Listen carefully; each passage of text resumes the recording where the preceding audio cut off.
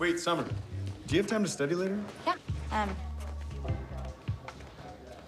Do you just look at my boobs? I was not my intention. I didn't stare directly at them. You're looking at them right now. Now I did, because you were talking about them. Testing. Oh, failed. Oh my God. Well, we're gonna be in swimsuits a lot, so Yeah. if it's gonna be a problem for you. There's not a problem for me at all. Yeah. Cool.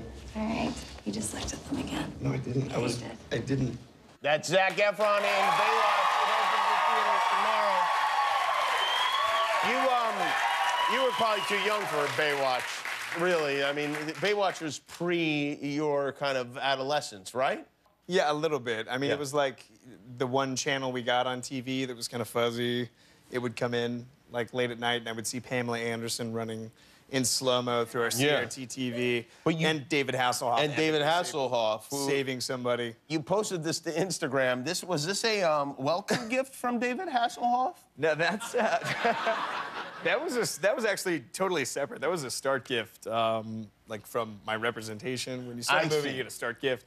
Did they do this as a joke, or did David really sign this? David didn't sign that for me, but when I met him, so I found out that David was actually coming to set, and I was not in this scene. Okay. This was top secret at this point. None of the cast knew. So I jumped out of bed. It was pretty early. I jumped out of bed, ran to set, and had to meet David Hasselhoff. And when I did, it was the very end. It was like the last take. I caught him right at the perfect moment.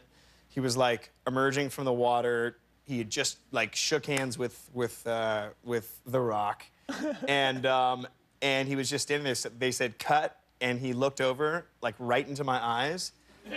Super tan, super handsome, and just in all his David Hasselhoff handsome glory, like stood there and was like, "Zac, how are you?"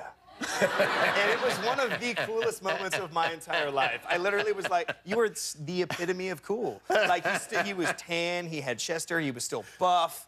Like, I'll never forget that moment. It was like meeting a hero. It was just incredible. You play a character, as I mentioned, who's like kind of a disgraced Olympian, is a swimmer. Does Ryan Lochte know you're making a movie about his life?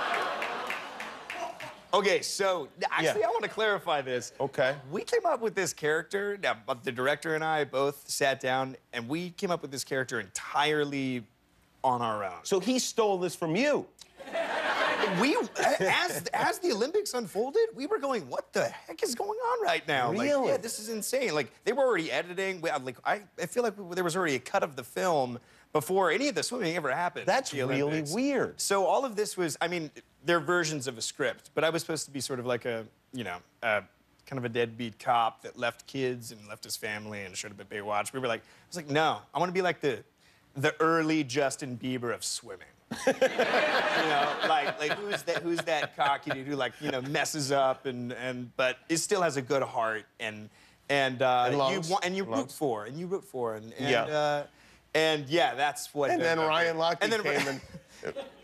You say it. Did the whole thing, yeah. Do you know him? Have you ever met Ryan Lochte? I think I've shook his hand before, and we said hi very briefly. Yeah, okay. We've met. Okay, We've well, met. hopefully he won't be mad. That was a long time ago. I was way before any of this. So, okay, just for the record, this is not based on Ryan Lochte. Zero. It's a complete coincidence that your character's disastrous life matches up with his actual disastrous life. 100%. All right, well, there you go. Baywatch, it is not a true story. It opens in theaters tomorrow. Zac Efron, everybody. Hi, I'm Jimmy Kimmel. If you enjoyed the video, hit subscribe.